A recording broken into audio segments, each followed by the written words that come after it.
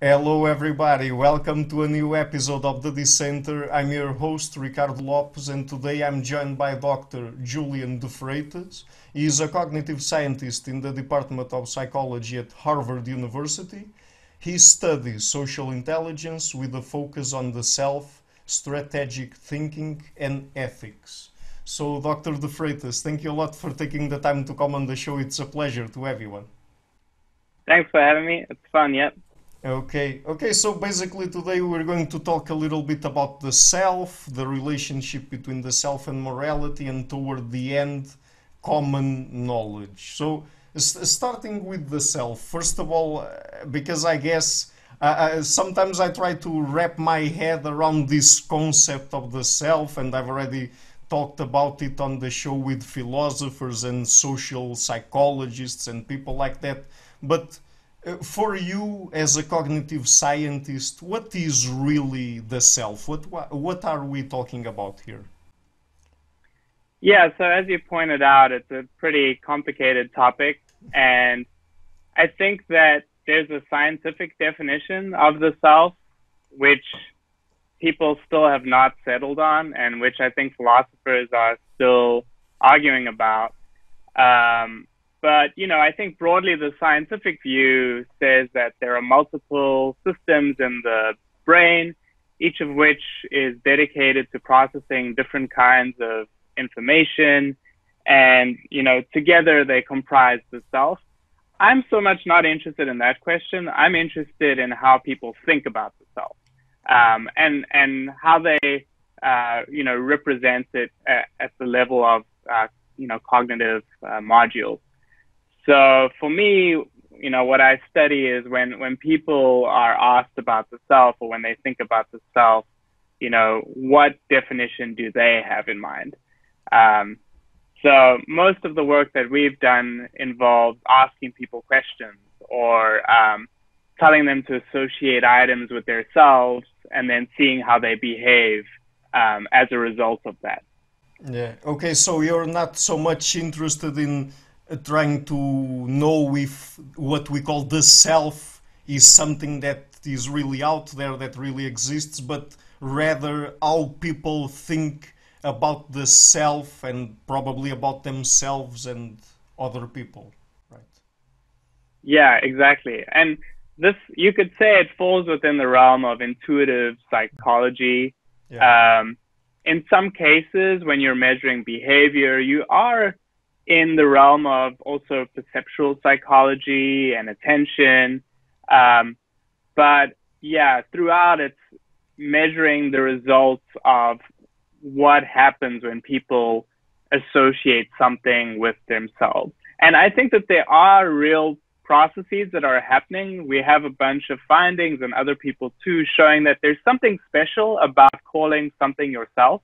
Mhm. And there are certain phenomena that seem to uniquely occur when people do that. But yeah, the other question as to like what the self is at a sort of global objective level, I try to steer clear from that question. Yeah. Yeah, I guess it's also more of a philosophical one. So, and now, I mean, to talk when people think about morality and how we and other people should behave in society and things like that, I mean, we think about ourselves and other people as agents, in this case, moral agents. So we immediately attribute a self to ourselves and to other people. So, what is really the relationship? What would you say is the relationship between the self or how people think about the self and morality and moral behavior? Yeah, I mean, I think that's a great question, and there are probably a number of things that could be said about the relationship between being perceived as an agent and moral treatment. I guess, at least in my own research, one connection that we found that's quite interesting is that when people are reasoning about whether someone is still the same person through changes in their lives, then they seem to think that moral traits are especially essential to that person's identity, such that if that person loses, especially in a dramatic way, their morally good traits, then in some sense they're no longer the same person anymore. So a great example of this is the Phineas Gage scenario, which of course was inspired by a real event in which someone named Phineas Gage was working, and I think dynamite basically triggered a tempering iron to penetrate his skull. And people described him as being mostly, still functioning, but he had lost a lot of his moral traits, so much so that his family said he was no longer the same person anymore. Yeah. And we find this basic effect in a number of controlled studies as well, where if someone is initially morally good and they lose those traits, people think that that person's no longer the same person. And we find this across a couple of cultures as well. Even if you're someone who is a misanthrope, so you mostly have negative predictions about others, you still seem to think that deep down people are good. So it might be that this is a phenomenon related to essentialism, where people distinguish between your surface traits, so what you show the world, and the sort of essential traits that are really what make up your identity. And it might be that morality is one of those traits. Mm-hmm. And what is moral judgment, particularly from a cognitive science perspective? I mean, what are sort of the traits that people put to use when they morally judge other people and themselves and things like that? Yeah, I think moral judgment is a pretty high-level judgment, by which I mean to make a moral judgment about someone, you already have to be keeping track of various concepts about what you're seeing. So you need to know, first of all, who the agents are. Then you need to keep track of who did what to whom, so causalities.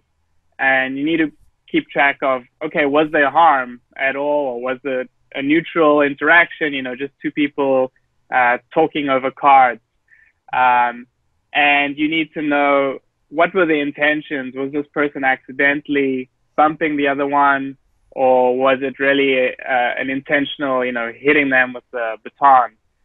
So I think moral judgment is a high-level judgment that incorporates all of those different pieces of conceptual knowledge to spit out a final judgment about a person and basically direct blame toward that person. And more broadly, this is useful because, as I think many scholars would agree, we need morality to coordinate social life. So morality is kind of like the traffic lights on the roads. We need some kind of system that we can all appeal to when deciding who should be blamed and who should not. Yeah. And still regarding moral judgment, there's this interesting phenomenon called the optimality bias. Could you tell us about it? Yeah, sure. This was work done with a colleague at England, Sam Johnson. And we were interested in the optimality bias because it's very different from what most people have been studying with regards to moral judgment. So most studies on moral judgment look at the role of mental states on your moral judgment. So for instance, if you intentionally want to do something, or if you knowingly do it, you're more blameworthy than if you do it accidentally or, mistakenly. But we were interested in this idea that people still will blame others more, even when they could not possibly have had any knowledge about the wrongness of what they were doing. So specifically, we were inspired by the earthquake situation in Italy, where there were a couple of scientists who were trialed for many years. That was the initial sentence, I think. They were going to be put in prison for failing to predict an earthquake. And the scientific community was outraged by this because it's actually, in that case, it was effectively impossible, I think, to predict it. Mm-hmm. So we were interested in this possibility, which is that maybe people blame you more if you don't make the optimal choice, even if at the time there's no possible way that you could have known that it was the optimal choice. So in our experiments, for instance, we told people about doctors who had 3 possible treatment options. You know, one might have a 30% chance of success, another one 50, another one 70. And then we tell them that the doctor chose the one that has a 50% chance or a 30% chance. And what we find is that if they don't choose the best, the optimal choice, then they get blamed a lot. People don't care so much if you choose one of the suboptimal ones, but they care a lot if you don't choose the best one. And in various experiments, we try to really convince people that there was no way the doctor could know. They were doing the best that they could with the information that they had, but it seems like it doesn't matter to people. If you make the suboptimal choice, you're going to be blamed. Yeah. And since we are talking about people's intuitions mostly and what we could call, I guess, folk psychology, right? What are some of the intuitions that people have about the moral nature of the self? Just to go back and connect morality with the self. I mean, do people think that we are essentially good or bad or what exactly? Yeah, so this connects a lot to what I was briefly sort of highlighting, which is this work we've been doing on the true self. And it seems that when people refer to the true self, you know, they're specifically referring to the parts of themselves that they view as being most valuable and most essential to who they are. And what we find is that they specifically have in mind moral goodness. So it seems as though people do think that deep down at the most essential level, that they and others are morally good. Now, of course, what you think is morally good depends on your values. So, for instance, in America, you know, there's people with liberal and conservative values, for instance. And in our experiments and in that of others, we find that people think that the true self of others is specifically what they think is good. So, for instance, if you tell liberals and conservatives about someone who has homosexual desires but preaches to others that homosexuality is wrong, then the liberals are more likely to think that the true self of that person is his desires, and the conservatives are more likely to think that it's the belief that those desires are wrong. So that's one caveat. But what's really interesting about the true self is we've also found that it predicts judgments about a person that would seem to have nothing to do with the true self. So, you know, if, for instance, someone is showing what philosophers call weakness of will. So they decided to do something, but then the next day they went against it. It turns out that those judgments are predicted by how you view that person's true self.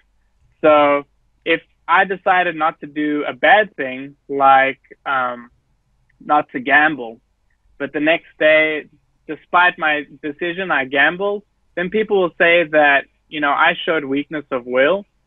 And it turns out that the reason they think that is because deep down in my true self, I don't want to gamble. So, you know, by going against my decision, I was kind of ignoring my true self. But now if you flip it, if you say that you showed weakness of will toward a good thing, so for instance, I decided I'm not going to donate to this charity because I've given too much money already. And then the next day I say, look, you know, I have to help them. Now people are less likely to say that you showed weakness of will, even though at a sort of philosophical level, the same thing has happened. You decided not to do something, and then the next day you change your mind. And the reason it seems is that because in one case, you're expressing your true self. So when you do the good thing, it's fine. You're just being who you truly are. But when you do the bad thing, you're going against that true self. So, Yeah. I mean, can we say that people overall think that our true self is of good nature, or not?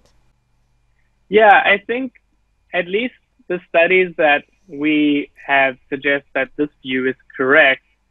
Now, this doesn't necessarily mean that people are going to expect you to behave in a morally good fashion.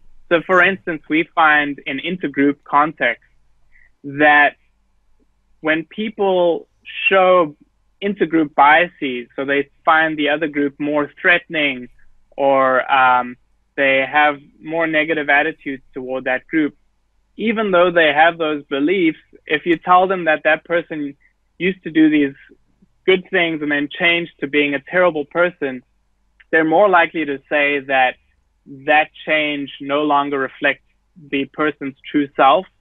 So it seems that people can have these negative views of others and at the same time still believe that, you know, deep down they're still good. So it might be that people think that in some cases you go astray. So you have a good nature, but then maybe you get corrupted by others or your culture.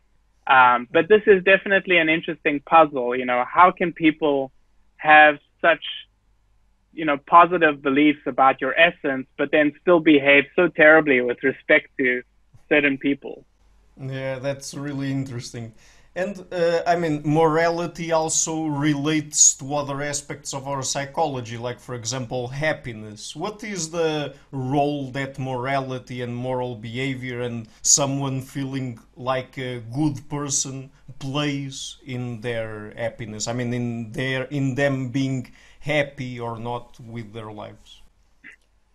Yeah, this is a really interesting question. So one thing is that when you ask a psychologist, according to them, to be happy, it's all about the mental states you have. So you just need to have a high positive affect and a, you know, low negative affect, high life satisfaction. If you have all of those, you're happy. But philosophers for a long time have talked about an additional component, which is that you must be living a morally good life. So we don't disagree with psychologists. We think that, you know, if you have those mental states, you are truly happy. But nonetheless, we were curious what people's intuitive beliefs are. So it might be that actually the philosophers are right as far as people's intuitions about happiness go. And the way that we looked at this was we told people about someone who they had all of the psychological criteria for happiness, but the one missing thing was that they were living a morally bad life. So for instance, we told people about a person who only hangs out with other people if they're famous, and, you know, they're always doing some kind of drug and they never stay in touch with their family or friends. But, you know, they still feel great and they have very high life satisfaction. And what we found is that people thought that that person was less happy than another person who had all the same psychological states but was a morally good person. So, you know, they stayed in touch with their family. They were always trying to do something for their children and so forth. So at least as far as, you know, our intuitions go, it seems like morality is important, that the philosophers are correct. Now, the natural question is why? And again, and I guess I'm gonna keep referring to the true self. The true self explains this as well. So when you ask people about the first kind of person who's living a morally bad life, you know, just trying to be a celebrity, people are more likely to agree with the statement that deep down, this person actually feels very differently about their lives. So they think that the happiness that the person exhibits is just superficial, whereas they think that the person who's living a morally good life is not exhibiting superficial happiness, but real happiness. So it might be that if you're living a morally good life and you're happy, then people view that happiness as an expression of your inner goodness. But if you're living a morally bad life and you're happy, then people think of your life as conflicting with your inner goodness, and so that undermines the happiness that you exhibit, which people just view as being superficial. Mm-hmm. Yeah. And what about the meaning of life?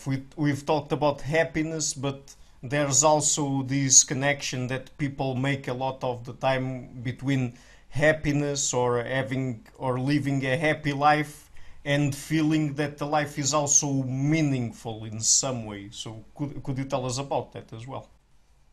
Yeah, of course. So meaning of life, I think, is really interesting in some ways because it's maybe even more high level than happiness and morality. So some philosophers have argued about what makes a meaningful life. So do you just need to be very happy, or do you, so those are called the subjectivists, or do you need to be contributing to the world, doing something that adds value? Those are called the objectivists. Mm-hmm. And then I think maybe more interestingly, there are people who think that you need both to be happy. So for instance, there are some philosophers like Susan Wolf who said that you can only be living a meaningful life, I mean, if you're adding value to the world by doing something that you love. Yeah. And if you have both of those, then your life is meaningful. So one thing that we did is we asked, again, everyday people, what do they think makes someone's life meaningful? And interestingly, we found a view that doesn't fit quite neatly in any of the philosophical views, where we find that if someone is happy, then people think that their life is more meaningful than if they're not happy. If they're adding objective value to the world, again, people think, yes, you know, this person has a meaningful life compared to someone who's not adding value. And if they are both happy and they add value to the world, then their life is viewed as most meaningful of all. So we find that each of the ingredients on its own does increase the attributed meaningfulness of a life. Yeah. But at the same time, if you have both, then you're viewed as having an especially meaningful life. And again, relating it to morality, if you're not just doing something objectively valuable in a general sense, but if it's specifically in a moral sense, like you're donating to charities or helping others in some other way, then that's viewed as particularly a good way to increase the meaningfulness of your life, at least according to people's intuitions. So again, I just want to say that, you know, here I'm kind of, again, like with the self, I'm not trying to tell people what a meaningful life is. I'm just studying people's intuitions about it. But I think it's still interesting, even when we're thinking about what a meaningful life is, to consider this sort of scientific data in terms of people's intuitions. Yeah. Yeah.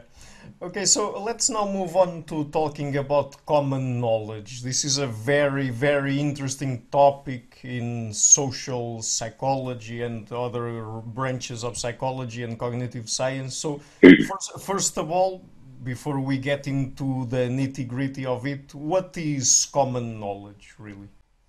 Yeah, so technically common knowledge is when you know that I know that you know that I know ad infinitum about something. So, you know, there was a car crash and we both know that we both know that.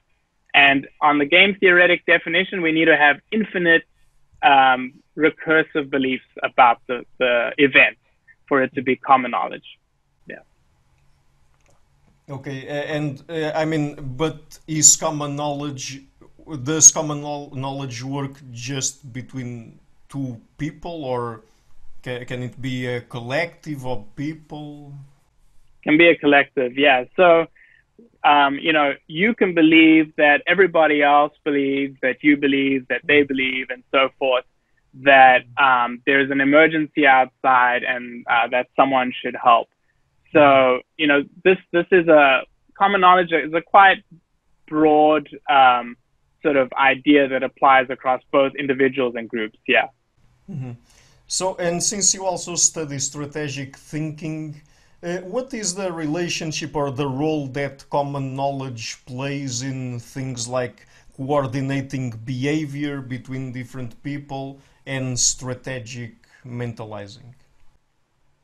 Yeah, so in game theory, it's long been noted that you need common knowledge to coordinate with others, because if you don't have common knowledge, there's a good chance that you're not going to be able to coordinate. So, for instance, today we had to coordinate to do this interview. And if I believed that you thought that I might not be here, then, you know, I might not show up because I think you're not going to show up. And I might think that you're not going to show up because you think I'm not going to show up, and so forth.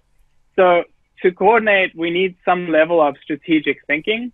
And what game theorists have noted is that the problem of recursive beliefs potentially, not being completely fulfilled, like me believing that you might believe that I won't show up, can multiply, and we can never coordinate. So what we need to have is full-blown common knowledge where we both know that we both know.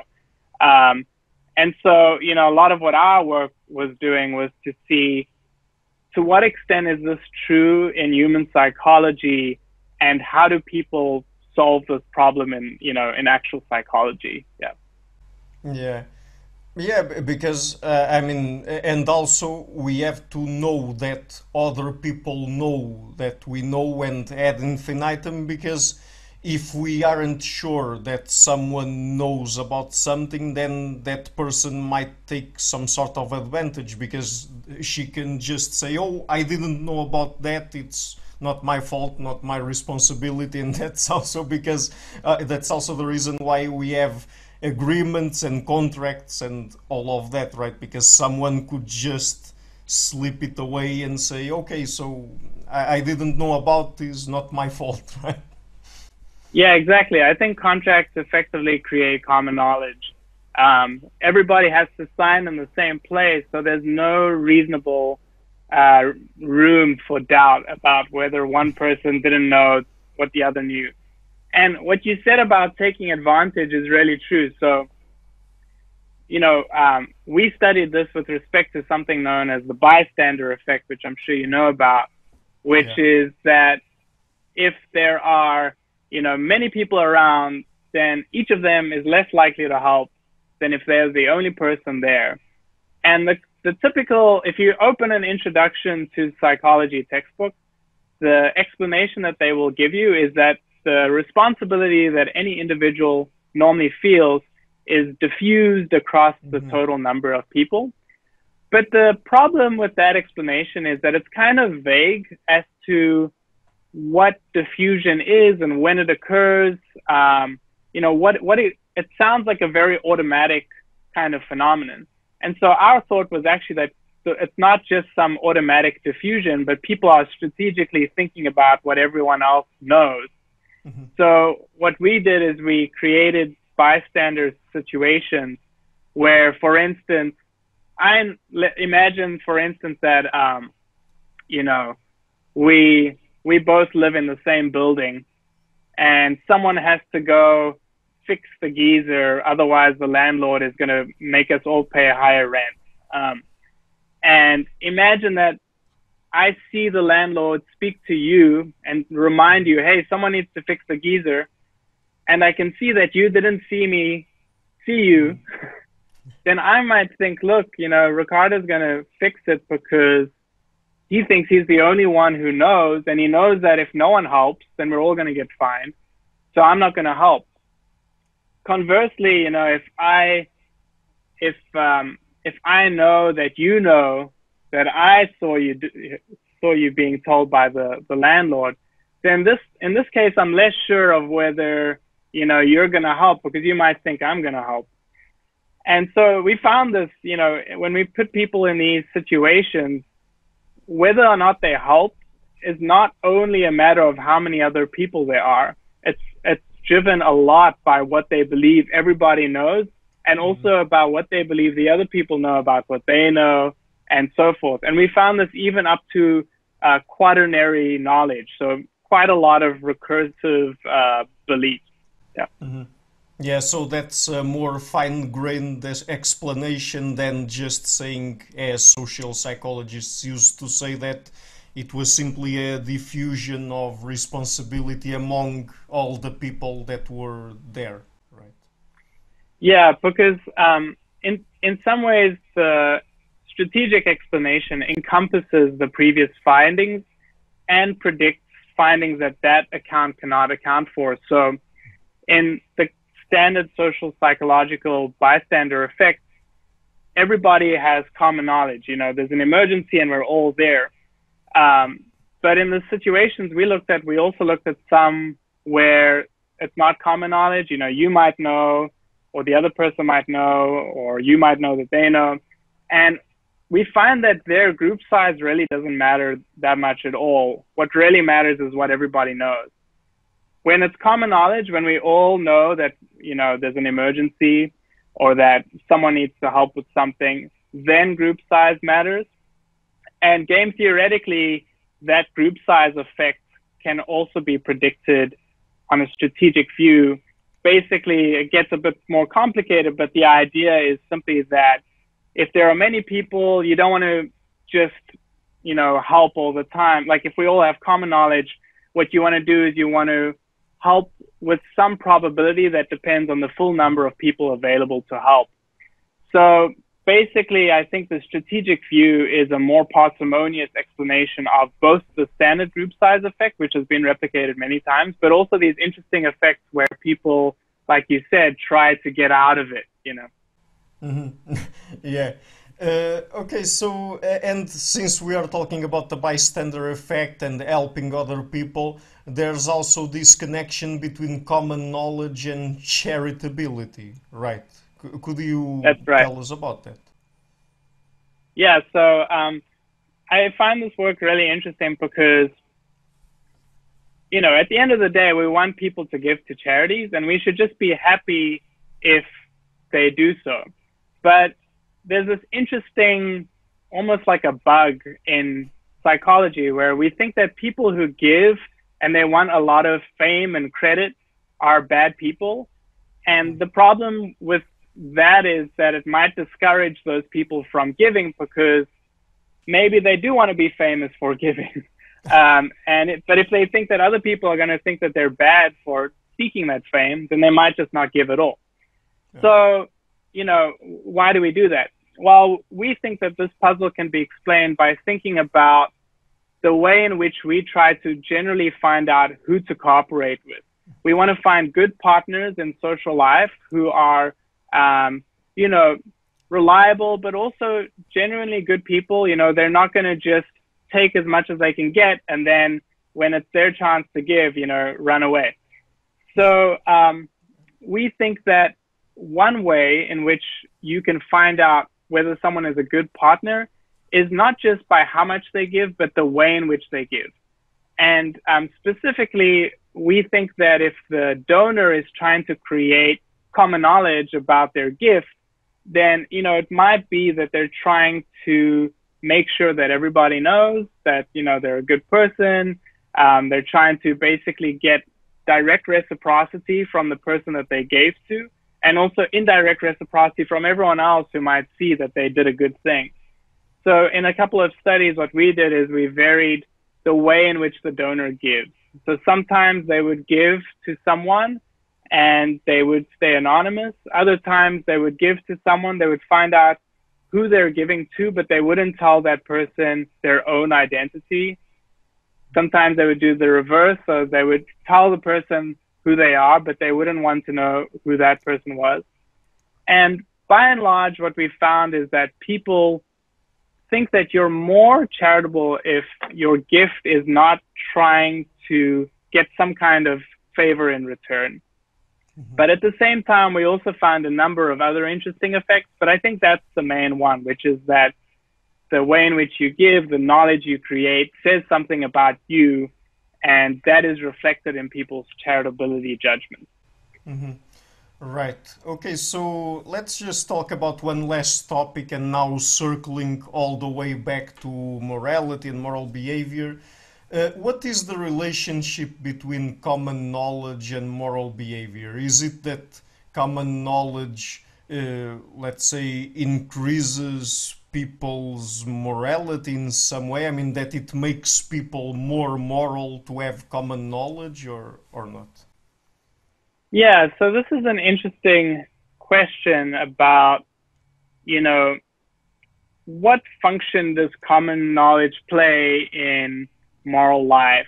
And Yeah. one hypothesis that we have is that, if you're in a society, you're trying to keep everybody coordinated without having too many unnecessary fights and struggles, because that's costly. So it's really important to be able to coordinate between different disputes. So if someone does something wrong, you want to just efficiently deal with that so that it doesn't escalate and create more problems and so forth. And one idea is that common knowledge is a very good way of doing that. So if someone does something that's clearly wrong, like if they openly steal and it's filmed on camera, then if we all have the norm that stealing is wrong, we can all coordinate against that person and we can say, look, what you did is wrong, and we can punish them. And there's less chance that that person will be able to convince others that actually they were right, and this whole thing could escalate. So the idea then is that that tendency to want to coordinate easily in these disputes might even influence which kinds of moral norms we have in the first place. So as you probably know, people think that harms of commission, when you do something that's clearly observable, like you took someone's food away, are worse than harms of omission. So you didn't do anything. And it's not clear, why people care about that, because in both cases, the outcome is still the same. So another way of putting it is that on a utilitarian view, the outcomes are the same in that everybody is harmed as the same amount. But on a deontological view, it's different, because in one case, you deliberately stole, and in the other case, you just did nothing. So the thought is that maybe the cases of commission where you're doing something are very good at creating common knowledge. So, if you do that, then it's very easy for us to all say, okay, you clearly did something wrong. And so those might become norms because they're much easier for us to coordinate around. It would be like having a traffic light that's very bright versus one that is just very murky. You probably just ignore the murky one because it's just going to create trouble. And I think that this can start to explain a lot of interesting quirks of social life. For instance, mobbing on social media. Someone posts something, and one thing about social media is that if they said something that violates the norm, within a day or two, they could get 1 million, ugly tweets from everybody who hates them. And one reason might be that people assume that because it's on social media, it's common knowledge. So they feel safe coordinating against that person. Whereas if only they knew, they might not be the first one to sort of throw stones because maybe no one will join them. So in general, we think that there might be a link between common knowledge and morality, which is that common knowledge helps people to efficiently coordinate against wrongdoers. Mm-hmm. And so, I mean, with this knowledge, or by studying the role that common knowledge plays in moral behavior, as you said, it's also easier to understand probably where some moral norms come from or stem from, right? Yeah. Like I said, it's still a hypothesis, but it does start to at least make sense of why we have some norms and not others. On the surface, a philosopher might rightfully be puzzled over why we don't have norms like minimize the maximum number of deaths, which is a very, very utilitarian view. Instead, it seems like a lot of our moral psychology is deontological. Don't steal. Don't have sex before marriage. There are these very discrete acts that can sort of be pointed to, and that you can get other people to sort of point to with you, and sort of get people to coordinate against. And that's important in part because, sometimes when there are conflicts, maybe someone expects you to side with them because you're their friend, or there could be so many ways that you could take sides, But the problem with that is that there might end up being more problems if you don't take sides with the majority. So if we can all just agree who the wrong person is, then we can efficiently sort out the problem before it escalates. But of course, this could be also problematic because in many cases, we should be thinking in more utilitarian ways. For instance, if there are more deaths because no one's doing anything, that is still a very morally problematic course of action. And just because we don't feel outraged by it or we can't blame anyone doesn't mean that we're not doing a morally wrong that needs to be rectified. Mm-hmm. Yeah. Okay, so let me just ask you one last question, because we've been talking both, or at least we've focused much more on how people think about the self, about moral behavior, about common knowledge and things like that, how they coordinate their behavior. But on the other hand, there's also the question of if people's intuitions really correspond to something real. But now I want to ask you something different. Do you think that these beliefs that people have, independently of them being correct or not, that they are really the causes behind the different types of behavior that go associated with them, or that it occurs mostly at, for example, the subconscious level, and the beliefs that the explicit, let's say, beliefs that people hold, that people are good or bad and this and that, are only, let's say, some sort of epiphenomena? Yeah, that's a great question. I would say the answer is more or less clear depending on the phenomenon. Mm-hmm. So, for instance, just starting with the common knowledge and knowledge situations, there it really seems as though the kind of knowledge states that people have affect their behavior. So we find that people's willingness to coordinate when they have real money on the line, for instance, really depends on what they believe everybody knows. Their willingness to help in a situation where there are multiple bystanders as well actually affects the decisions that they make in their behavior.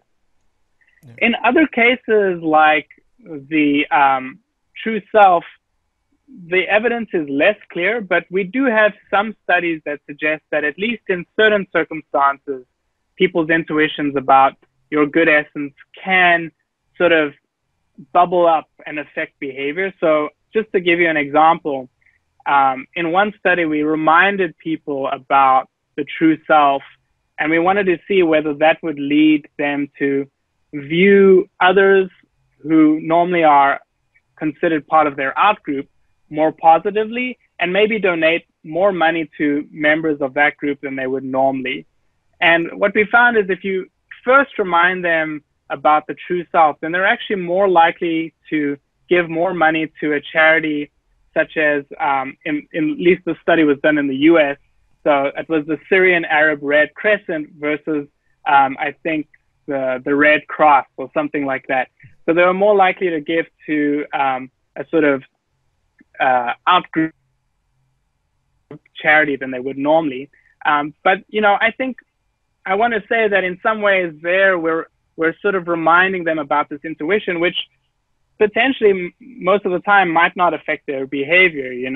Of course, it's the fact that we often treat others pretty badly. So the power there might be in using this sort of deeper intuition to guide behavior. And then a lot of the other studies, we've mostly measured people's moral judgments. Or judgments about things that are affected by moral judgments, like happiness or weakness of will or blame. We haven't tested whether that goes on to affect how you would treat them, which I think is an interesting question. I guess a priori, I don't see why, if you think that, someone is more blameworthy, for instance, that you wouldn't also actually punish them more if given the chance. But it's certainly possible that in some of these cases, it's more of a way in which the system works, but not necessarily affects behavior. Mm-hmm. Yeah. Okay, so Dr. De Freitas, just before we go, would you like to tell people what are the best places on the internet for them to find your work, particularly the topics we've been talking about here and the rest as well? Oh, sure. Yeah, thanks. Yeah, I've got a website. It's www.juliandefreitas.com. I'm also on Twitter, not too often.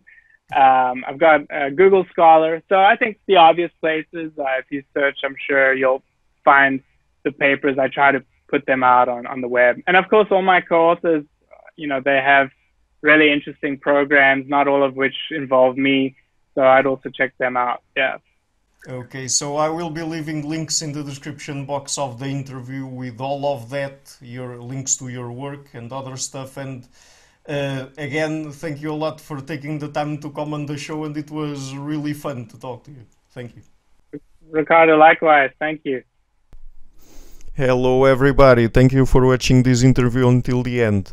As you might have noticed, I've started this channel back in February 2018 and have been putting out regular interviews with academics and intellectuals from a variety of fields. And to keep the channel sustainable, I would like to ask you to please visit my Patreon page and to consider making a pledge there. And I also have links to PayPal in the description box of the interview. Otherwise, and if you like what I'm doing, please share it, leave a like and hit the subscription button. I would also like to give a huge thank you to my patrons and main supporters, Karin Litska and Blanchett, Perga Larsen, Lau Guerrero, Francis Ford, Hans Frederick Sunda, Ricardo Vladimiro, Craig Healy, Adam Castle, Olaf Alex, Jonathan Wiesel, David Diaz, Anian Kata, Jacob Klimpy, Matthew Whittingbird, Arno Wolf, Tim Hollacy, Enric Alenius, John Connors, Paulina Barron, Philip Force Connolly, Jerry Mueller, Herbert Gintis, Rutger Vos, Bo Weingard, Rebecca Newberger Goldstein, Dan Demetri, Robert Windiger, Rui Inácio, Arthur Coe, Marco Neves, Max Belby, Colin Holbrook, Susan Pinker, Thomas Trumbull, Bernardo Seixas, Pablo Santurbano, Simon Columbus, Jorge Espinha, Phil Kavanagh, Corey Clark, Mark Blythe, Roberto Inguanzo, Michael Stormir, Eric Neumann, Samuel Andreev, Tiago Nunes, Bernard Hugney, Alexander Dunbauer, Omari Hickson, Felicia Stevens, Fergal Cusson, Evan Bodrenko, Hal Herzog, Nuno Machado, Don Ross, João Alves da Silva, Jonathan Leibrant, Oslam Bullet, Nathan Nguyen, Stanton T, Samuel Correa, Eric Hines, Mark Smith, J.W., João Eira, Tom Hummel, Sardus France, David Sloan Wilson, and Yacila Deza Araújo. My producers is our Weber, Jim Frank, Lucas Stafiniak, Dr. Ian Gilligan, Sergio Quadriano, Luís Caetano, Matthew Lavender, Tom Van Egdam, Curtis Dixon, João Linhares, Benedict Mueller, Vega Guidi, and my executive producers, Michel Rugieski, Rosie, and James Pratt. Thank you for all.